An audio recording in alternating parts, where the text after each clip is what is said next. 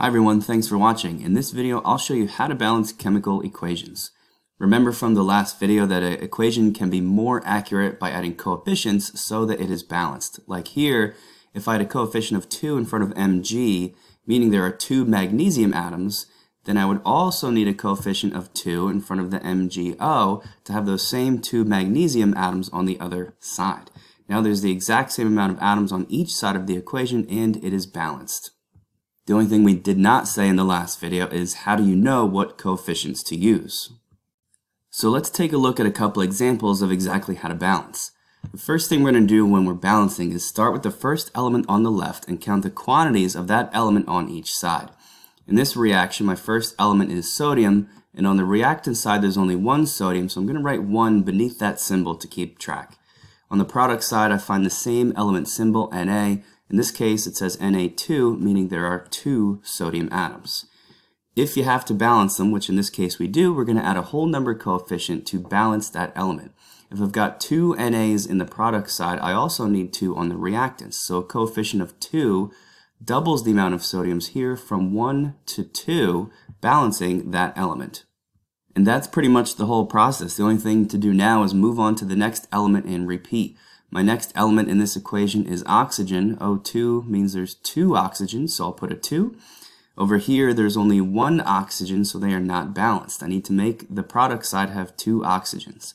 A coefficient of 2 will double everything in this entire formula, so now there's not 2 sodiums, there's twice as many, 4. And there's not 1 oxygen, there's twice as many, 2.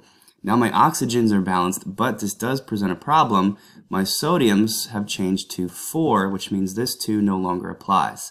Sometimes when you balance, you have to go back and forth and maybe erase or cross off some things you thought you were going to add in.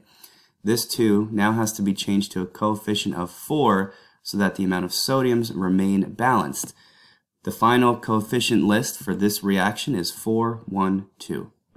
Let's see that again with a different equation. Here my first element is aluminum, and there's only 1. Finding aluminum on the products, I see that there's 2. To make those numbers balanced, I'll put a coefficient of 2, so now there's 2 aluminums on each side. My second element is oxygen, and there's 2, so I'll put a 2. On the product side, there are 3 oxygens. This is a common scenario where there's 2 on one side and 3 on the other. To fix that, we're going to multiply those up to 6. By putting a 3 in front of O2, so 3 times 2 gives me 6 oxygens. And if I put a 2 here, 2 times 3 gives me the same number, 6 oxygens on the right. This 2, though, remember, also doubles the aluminum from 2 up to 4. So the original coefficient of 2 I put in front of the Al, and the reactants doesn't apply. I have to change that to a 4 so everything stays balanced. The final coefficient list is 4, 3, 2. And let's see one final example.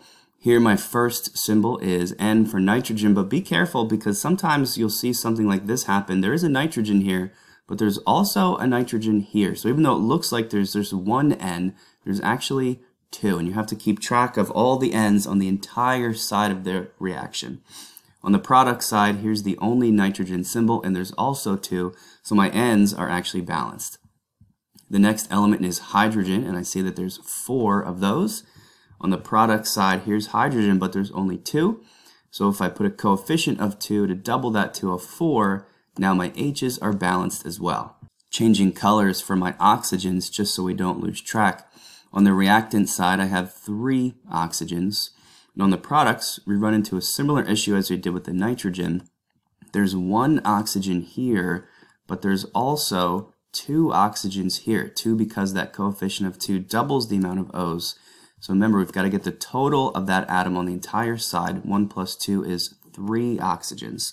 So I have 3 oxygens in the products and also 3 in the reactants, which means all of the elements are balanced. The final coefficient list is 1, 1, 2. And that concludes this video. Thanks for watching.